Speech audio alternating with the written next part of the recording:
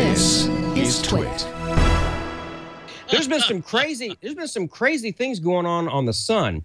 As a matter of fact, there was a level G4 solar storm. They only go up to 5. So this was huge. It was the biggest solar storm of this cycle. And normally we do the Newsline report here, but we're not going to do that tonight because we have Dr. Tamitha Skov's full report. And in fact, this information is so fresh. She was up all night last night looking at Aurora from this thing. The Aurora went very, very far south. We literally just got this report 3 minutes ago. So I haven't seen it.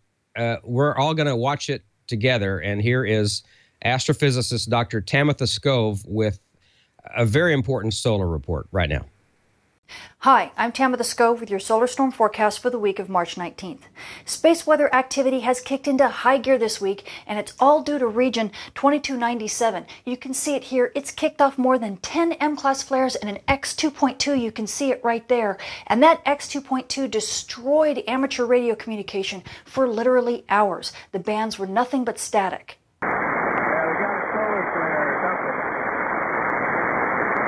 Now, the region quieted down when it reached center disk. It really wasn't that eruptive, but then you saw this filament here that started getting really unstable that was right next to it, and then it bifurcated and then finally erupted in this dragon snake kind of configuration. It looked like literally a dragon head, as you can see here.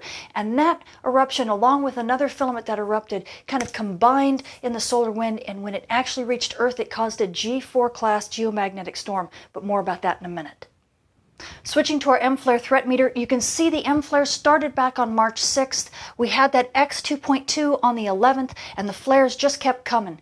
We almost had an M-flare right here. There's that long duration M-flare. That's where that dragon snake eruption happened, and that actually caused a proton radiation storm as well from the solar storm that was coming towards Earth, which ended up hammering high latitudes on top of the flares. So it caused problems for GPS navigation and amateur radio operation up until that storm hit Earth.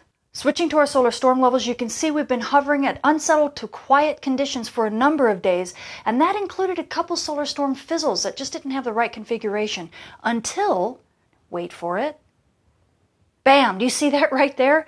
That is one of the top 5 solar storms that have occurred in solar cycle 24. This storm was so strong that it absolutely annihilated the ham radio operator bands. It also caused GPS issues. I got a couple people reporting in there.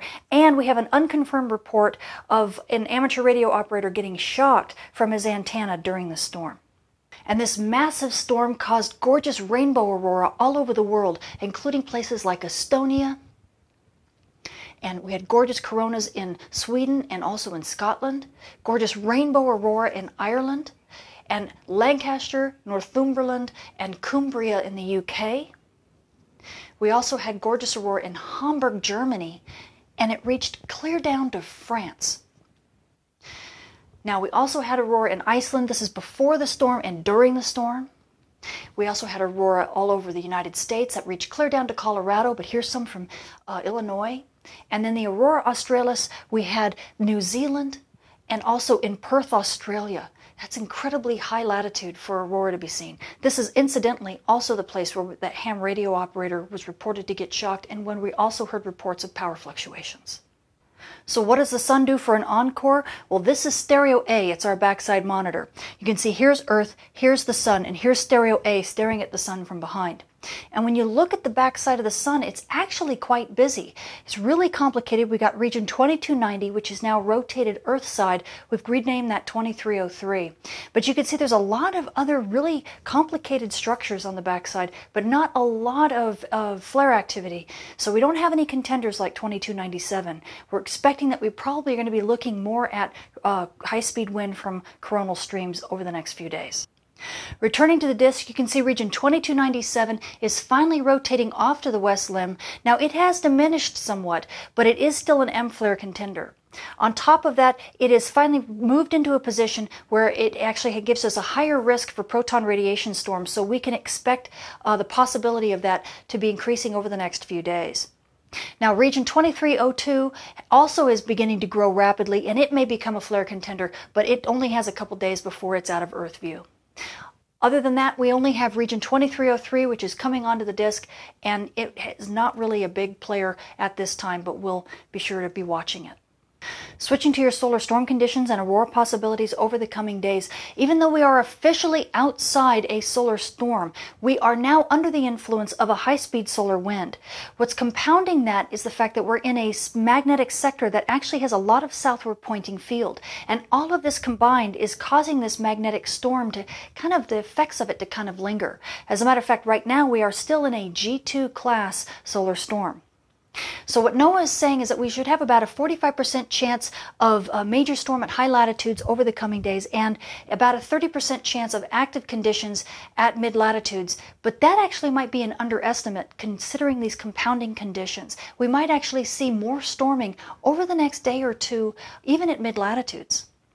Switching to your solar flare and particle radiation storm outlook over the coming days, NOAA is giving us about a 40% chance for an M-class flare over the next day or so until region 2297 rotates behind the west limb. As far as particle radiation storms are concerned, though, we've got about a 30% chance because of the location of where 2297 is. Once it rotates out of sight, that chance will diminish significantly. Now, one last thing I'd like to mention is that there is going to be a total solar eclipse of the sun on the 20th. So if you happen to be in Iceland or in Africa or in Eurasia, anywhere you see this shadowed region here, you do have a chance to check it out in person. So don't miss it. So this week has been an absolute buzz of activity. I want to thank amateur radio operator KC7RUN and all of the amateur radio operators out there who have reported into him not only during the X-class flare but also during that huge geomagnetic storm we just finished having. Your tireless efforts are so important to me. I also want to thank all the aurora photographers and all the field reporters out there who have been reporting into me on Twitter from what they see and what they don't see. Your reports are what make this community so incredibly vibrant and timely, and I am just incredibly honored to be a part of it.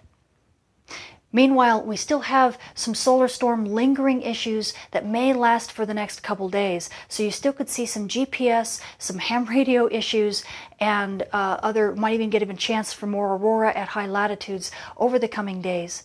But then take some rest over the weekend because things should be quieting down. I'm Tamitha Skov. Thank you for watching. Thank you, Dr. T. And she's watching, by the way, tonight. I've been talking to her via Twitter during the first half of the show. We were waiting for this to upload. She literally just finished it. And so thank you so much, Dr. Skov, for being part of ham radio. This is just so cool. I want you need to follow her on Twitter at Tamitha Skov and spaceweather.tv. If you poke around in there, I believe if you go to educational resources, I think if you click on that, there's some neat videos. Scroll on down. Yeah, the Carrington comparison right there. That compares what we just went through to something that happened in 1856, I believe it was, which was the largest thing, which was about 9 times bigger, I think, than what we had now, which if this would have happened today, if the Carrington event would have happened today, there could very well have been year-long power outages on the East Coast. Satellites would have been pretty much rendered useless. So you need to go check out the Carrington event. This was just an amazing thing where literally telegraphers, this is back in the 1850s with Morse code and the telegraph, telegraphers were actually being shocked and sparks were flying from their code keys and actually setting some papers on fire. The auroras were so bright as far down as Cuba that people were actually reading the newspaper at night, and people were waking up thinking it was daytime in the middle of the night and going out and going to work and then realizing what time it was and saying, what in the hell is going on? So this is just, go watch this when you have time. The Carrington comparison, just absolutely amazing stuff. So again, Dr. T, we're so happy to have you here, and I'm just honored to be your friend and colleague in this. So we're doing our best to educate about solar weather.